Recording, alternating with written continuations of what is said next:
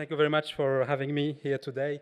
It's the first time I'm going to give this talk, so please be indulgent with me. So for people who don't know Riminder, what we are doing at Riminder is trying to reinvent talent assessment and sourcing by using artificial intelligence and deep learning. So, here. Okay. Okay, great. So when we talk about deep learning and machine learning, we know that it's an area that is right now completely exploding. And actually, there is two big risks with this area. So the first one is with adversarial examples, and the second big risk is with biases that the system can capture on the training time. So for the first one, which is the adversarial examples, some hackers can use them to get into your system or to compromise your system. So this kind of hack can be done in purpose. And the second one is done without purpose because it can capture the biases from the data. As an example of adversarial example, here, for example, by changing on the first image, just some pixels, we can see that we can trick the algorithm. So he cannot be able to segment, for example, the image and detect that there is some pedestrian, for example, in the image, which can be very bad in the case of a self-driving car. That could hurt those people. And the second example shows you how by adding some noise to a picture, we can completely change and trick the system so it changes the category, the original category of the image. So our talk today will be about biases, which is, as we can see last year, has been raising in the media. So maybe everyone here knows about the example of the Google gorilla, which classified a black American woman as a gorilla, unfortunately. So this is another example of biases also on Google sentiment analysis. So Google gives a very negative sentiment for words like I'm black or phrase like I'm a black, while giving very good positive sentiment for words like white power. So this is a really new research area emerging last year with the fact that those systems are right now used in hundreds of thousands or millions of systems going from our phones to the devices that we can use at home and the cloud, etc. So it's also raising the public awareness. So for example, we have a quote from Mustafa Suleyman, who is the co-founder of DeepMind, who says that we can hurt billions of people during a short period of time. So to give you a little bit of history about the word bias and what does it mean exactly. So the word bias appears for the first time in the 14th century. So it was in geometry exactly, and it was referring to an oblique or a diagonal line. And we had to wait until the 16th century to get a similar definition like that we have today as an undue prejudice. And on the 19th century, we had the actual definition of bias in statistics, which is the systematic difference between a sample and a population. So what does bias mean exactly in terms of machine learning? In machine learning, we know that we can, a good visualization of biases is often about underfitting, which is a case where the system has a high bias and a low variance in contrast with the situation of overfitting, where you have higher variance by very low bias, and where the system is not only capturing the data, but also the noise. So from the legal point of view, bias means exactly the judgment based on preconceived prejudices, And this is very hard to fix in the systems in general, even with techniques like model validation. So this means that we can have a system that is biased from the perspective, the legal perspective, and it's not biased from the machine learning perspectives. And most of the time, those kind of biases are from the data we are training on, because we can only train on the data that we have on the real life, which can be either incomplete or skewed or non-representative. So this is an example of a game where many people were asked to draw some truths, and most of people draw a truth like the one on the left-hand side, and by training on the data, the system wasn't able to detect the truths on the right-hand side. Another example of bias is the latent bias. For example, if you try to train a classifier on images of scientists on the internet, you will end up with more men, of course, than women. Another example of bias is the selection bias. It's when you try to train on data which is not really representative. For example, if you try to crawl the internet and to extract some images and train some, let's say, face recognition image, you will end up with, I think that the most popular one is George Bush on the internet. So it's not really representative of all the population. So according to Kate Crawford, which I think she's a researcher at Microsoft, that there is two kinds of harms with biases. The first one is the harm of allocation, which depends on the task. For example, if I want to give a loan to someone, there can be some biases. And the second category of biases are the representation biases, which are more difficult to interpret or to detect.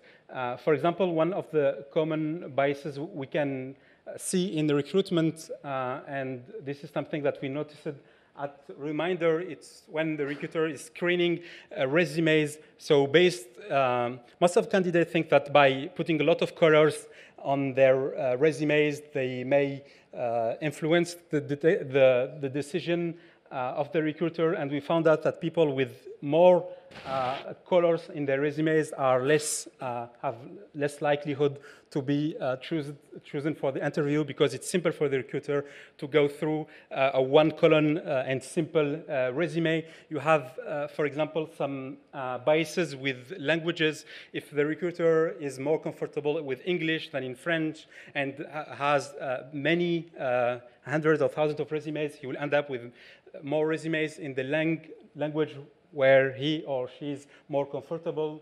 You can also have some gender classical stereotyping.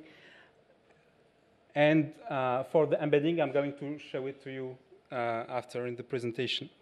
So what we are doing exactly at Riminder is trying to make recruitment free of biases and stereotypes. And if you look to the recruitment today, this is a good picture of what is happening. So recruiting is basically based on keyword searches and biased criteria, such as well-known schools or well-known companies. And the problem with those keywords is that not only they are not able to translate the diverse set of experiences and backgrounds of the candidates, but it will also push the recruiter to miss high potential candidates, and it's going to favor prestige and not the real potential of the candidates. So, for example, today, if you are a recruiter and you are posting a job offer on the internet, you will have to deal with three major concerns. So the first one, it's the globalization one. So recruiting is getting more and more global, and applicants can pop up from all around the world. And it will be very hard for a recruiter, let's say, based in France, to assess someone applying from Singapore. And it will be also very hard for a recruiter based in the US to assess someone coming from France. And this is very crucial because the world is getting more open and connected, and this is an issue for, let's say, multinational companies, but also startups. For example, in our case at Riminder, we are receiving, there is a job which is very important for us. It's a data scientist one, and we are ready to bring talent from all over the world because it's crucial for our business. The second problem that the recruiter will have to deal with is the variety of professional backgrounds. So he has to keep up with this variety, and with the fact that today we have an increasing gap between education and between the job market. And the third thing the recruiter has to deal with is the fast evolution of the job market. And with the fact that more than 60% of the jobs that we will need in the next 2 decades that don't exist yet, so we have to favor a more transversal approaches. So those 2 problems can be increased with the amount of application that can be received by a company. In the case of company Randstad that we are working with, they, on the beginning of the, let's say, 2000, they were receiving application by post letters, and they were publishing job offers on the newspaper, and they went from there to receiving more than 80 million resumes each year. They select 2 million people, and every day they are placing more than 600 people. So how to deal with this large amount of application? So what we do exactly at Riminder is that we developed a technology able to extract and analyze all the career paths of the candidates. And what I mean exactly about career paths, each element of the resume, which is experiences, backgrounds, transition, so basically everything. So we developed a general framework that allows us today to deal with, for the very first time, with all kinds of jobs, going from the technical one, but also for the very first time, the non-technical one and the less qualified one. And to give you a concrete example about it, for example, today, if you take someone working in restoration and someone working as an event manager, from the perspective of a keyword system, it will be 2 different jobs. But since our system takes also into consideration the transition between jobs, the system is able to figure out that between those 2 positions, you have some hidden correlations, such as the fact that you have to be highly organized and able to perform well under pressure. The second thing that we are going to take into consideration is the multilingual aspect. Today, if I have a resume, if I apply with my English resume or my French resume, since I'm the same person, I must have the same opportunity and the same, which is not the case in the real life. Also, having a multilingual technology, it allows us to benefit from the data from other markets. So by looking to the market, we saw that there is some countries more advanced in certain type of jobs. For example, if you take the US, they are more invested in marketing. In Europe, in general, we are very good in science. If you take, for example, Japan, they are very, very good in semiconductors, those kind of jobs. So by also training on a multilingual system, it allows you to get data from different horizons and be able to transfer it to the local market of the recruiter and be always in the future of the recruiter.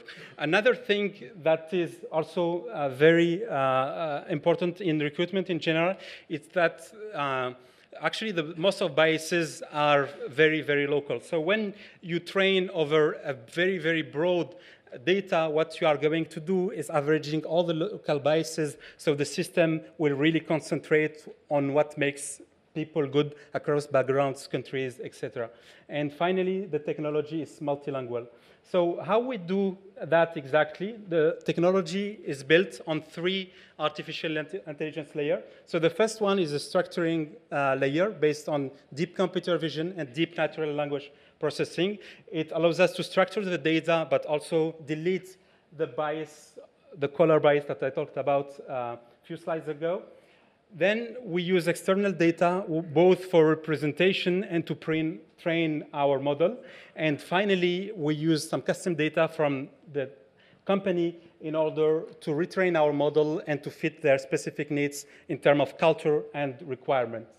So this is, so I'm going to go through a specific example of biases, which is stereotyping, gender stereotyping, and I'm going to show how we can solve this bias both from a task perspective and a representation perspective. So here we have a definition of statistical parity, and basically what this formula it's saying, it's formalizing a way, for example, that if someone belongs to a subset S, let's say, from a very global community, the income of the classifier that you are using either for giving loans or for recruiting, it should not change the income.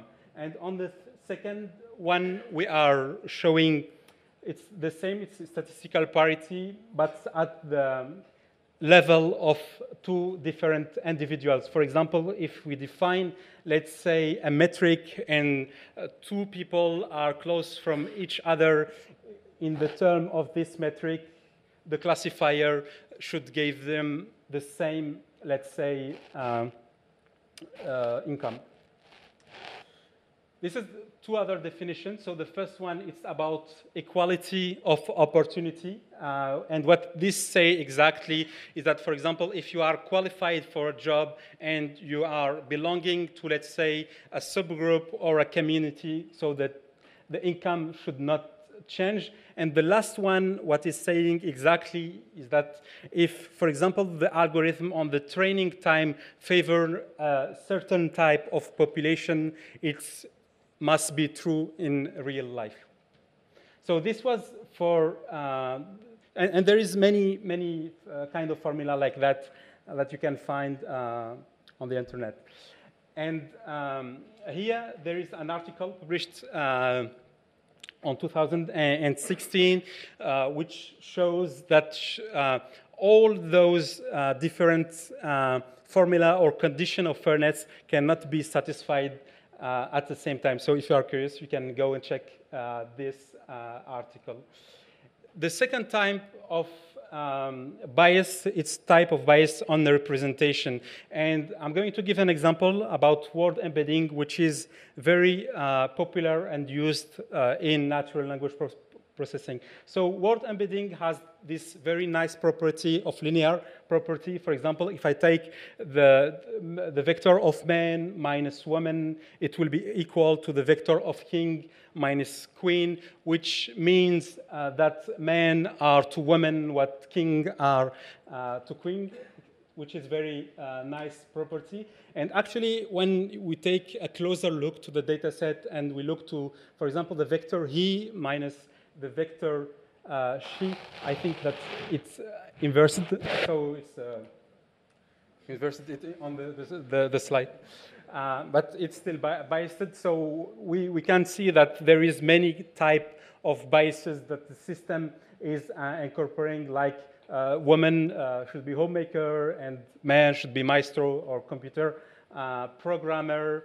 And actually, when we try to let's say to look to all those different kind of biases, we can construct many many pairs of biases here. So some of them are gender stereotypes, but some of them are appropriate. Like queen, king is appropriate, father, mother are appropriate, but designer, architect are not appropriate. And there is actually a paper from 2016, which is a very recent, that shows and demonstrates how we can debias this word embedding. So the first step to do is to take all different pairs of vectors, which are equal to the male minus female. So they are not exactly equal, so you can construct a matrix of those vectors, which represent the gender stereotype. And then what we are going to do, you just have to take the single value decomposition of this matrix to capture the subspace of gender stereotyping. And most of the time, since the distribution of the value decomposition is very, very skewed, you can take only, for example, the first vector. And there is two ways to solve this problem. For example, one way is it's a hard bias correction, and what you can do is just by taking the vector of words, subtract the vector of the word in the subspace that we find with the single value decomposition and update it. And another way to do it is a soft bias correction by minimizing the quantity that you can say. So the first term of this equation, in this first term of equation, what you want to do is to conserve you want to find the subspace with a linear transformation where you can you can have the same inner product. And for the second term, what you want to do is you want that your new space is orthogonal to the bias space. And by doing that, they managed both to reduce gender stereotyping in the representation while having the same accuracy. So that's it. Thank you. Thanks, Mouhidine. Very interesting. Come there. Okay. Any question from the audience? Was quite technical at the end. So any technical question, if you want, or more general question on the bias. Over there, Alex. Just 1 minute, so you can speak in the microphone. So I just wanted to come back on the word embeddings at the end. You said, I think in order to have an efficient word embedding matrix, you have to have words which come back very often in your data. Otherwise, I guess rare words or out of vocabulary words even might not be very well represented in your matrix. Given we will have jobs which will change in the near future, maybe new words, maybe new competencies as well, new tasks. How do you plan to update your models with new words? Okay, so there is actually two parts of the question. So the first question was about the co-occurrence in the word embedding. Actually, the word embedding are able to go beyond only the co-occurrence. For example, if you take for example, in most of corpora or most of corpus, the number of co-occurrence of male nurse is much higher than female nurse. In general, we say nurse and we say male nurse. It's very, it's less. You don't have that much co-occurrence of male nurse, and with that, the system will able to figure out that nurse it's more related to female in the gender stereotyping of the corpus than male. So it's not exactly about only co-occurrence. And the second question, it's about how we can update our models. Actually, so today we have a platform where different recruiters or companies, they can plug their database of candidates and they can assess them. And we take two things into consideration to update our model. So the first thing, it's the feedbacks that the recruiters are putting into our platform. So we have pre-training, shared training, and some custom training. And the second thing, it's about the data that people can input into our platform. And we know that those kind of algorithms like word embedding, they can be incremental, so you can update them very, very fast. Just to complement the question, so for example, you're looking also at all the job positions listed on job board and so on to educate your model, just to see if there's new jobs, new, Actually, I think that jobs in general, they are a fake representation of the reality, because recruiters, most of the time, they are looking into people, and that's why we base all our learning on the data from the people in the real life. I can give you a very an example. For example, in my gap year, there is Societe Generale who published an offer, and they asked people to be expert in VBA. So I didn't apply it because I didn't consider myself at that time as an expert in VBI. And I have a friend of mine who applied for this position and get that job. And after changing his status on LinkedIn, I asked him, was he really qualified as an expert of VBI? And he said no. So there is a huge gap between what companies are seeking for and the reality. Another question there. In one of your slides, you have some images with some modifications which were not recognizable by computers. Did you try to do the same for your model? For example, just input a new resume and just change a lot of things in it and try to find how many things change the result or the output? Yes. So actually, right now, most of the tests that has been done on adversarial example, it was on images most of the time, because they are, I think, easier to trick, and on text, it's harder to do, and because in our system we have a hierarchical representation of words, of paragraph, of resumes, so you have to trick each part, which is harder to do. But this is something that we are working on. Okay, last question, Alex. Just one, and then we're moving on. I have a rather business question here, not technical one. So how do you convince the clients to buy your products and the users? Are they recruiters, and are your clients mostly large corporations who already use this kind of software, and you add the unbiased intelligence to it?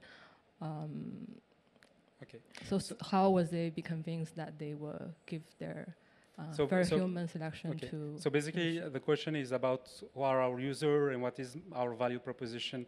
So our user are recruiters, managers, staffing companies, corporate companies.